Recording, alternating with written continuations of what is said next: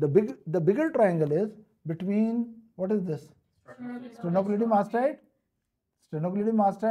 and clavicle, especially middle part of clavicle and anterior border of trapezius, right? So this big triangle, this is called posterior triangle of the neck. What is it called? Posterior triangle of the neck. And this is all posterior triangle of the neck. Sternocleidomastoid. What is this? Trapezius, right? Yes. Just name it. Sternocleidomastoid. And what is here? It has two attachments here. One for the sternum, another for the clavicular head and manubrial head or sternal head. And here what was this?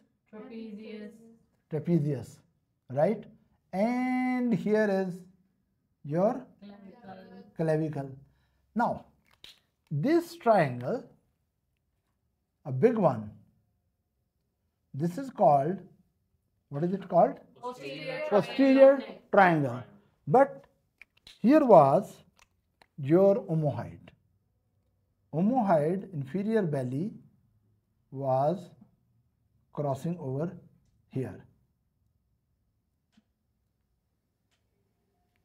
The knotty omohyoid is dividing the posterior triangle of the neck into two triangles, which is upper triangle, right? And this upper triangle is called occipital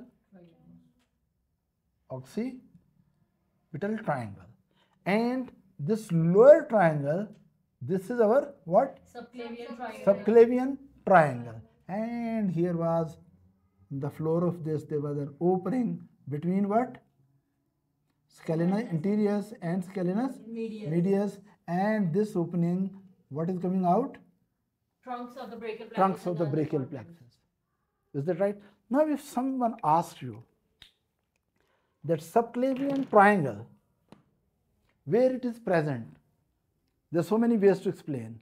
One way is just to say that first of all we must know what is posterior triangle of the neck, because subclavian triangle is a sub-triangle or smaller triangle present within the posterior triangle of the neck. So first we should know what is posterior triangle of the neck. Posterior triangle of the neck is sternocleidomastoid, cleidomastoid and trapezius and clavicle.